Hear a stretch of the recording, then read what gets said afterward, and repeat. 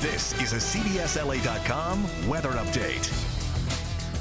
Hi everybody, I'm meteorologist Amber Lee. We are socked in with a lot of clouds today, so it's going to take a little bit longer to clear. Some of our beach communities may not see clearing at all, but we're starting to see the clouds peel away, especially for areas like the eastern portion of LA County and also the Inland Empire. Because of the thick cloud cover, temperatures today will stay below average. We're only hitting upper 60s so far for Burbank and for downtown LA, low 70s for San Bernardino, but you can see as you get away into the higher elevations, it is hotter. 91 in the high deserts for Lancaster, but everywhere else in the lower elevations looking pretty cool. So we started off with a thick marine layer of about 2,500 feet, so that's why it is slow to clear.